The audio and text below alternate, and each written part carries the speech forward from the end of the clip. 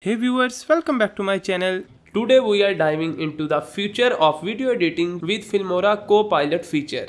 It's like having a personal AI assistant right there with you, helping you create amazing videos in no time. As you know, video editing can be a time-consuming and complex process. From finding the right footage to perfecting transition and adding effects. It can be overwhelming, but what if there was a tool that could help you streamline the entire process? Yes, Filmora is here. So that's very easy. So let's start the video.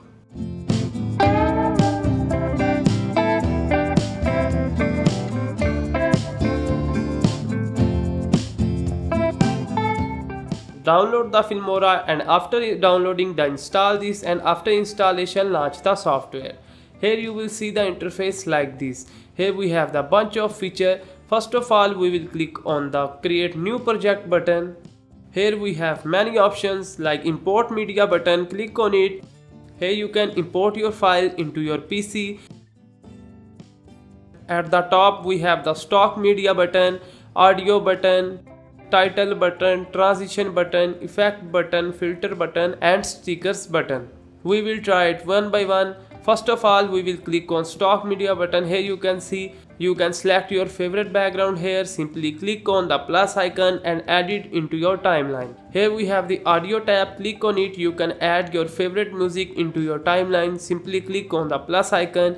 You can add titles into your timeline, add transition into your video, add effect. Here you can see we have many effects. You can add filter into your videos and add stickers. And Wondershare Filmora has a new feature, AI Copilot. It's like your personal video editing assistant. It can answer your questions about anything related to Filmora or video editing. You can see a little robot icon into your timeline toolbar. Open up the chat box. Now the fun part.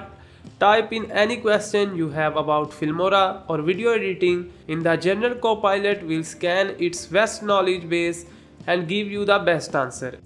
Let's say you are looking for a specific transition effects. Just type here.